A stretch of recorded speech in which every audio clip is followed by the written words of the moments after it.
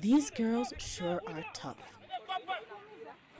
They're part of the Shamus Rugby Foundation senior girls team. When on the field, they play full contact rugby. This means they have to be mentally and physically tough when facing opponents.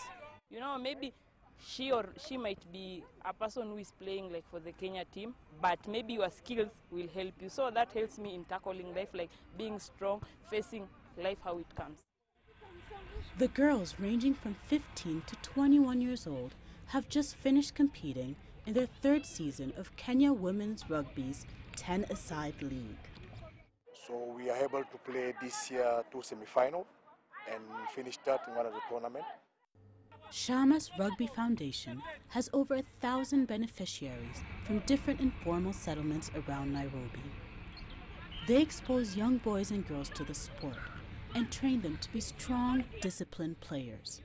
When Bernadette failed her KCSEs, Kenya's Certificate of Secondary Education, she took the assertiveness learned on the field to ask her coach if there was a job for her at Shamus. By the time I was finishing my KCSE exams, I didn't perform that good. So it really brought my morale down. Even I didn't have that courage. I just felt like I'm just doomed. I'm just nothing.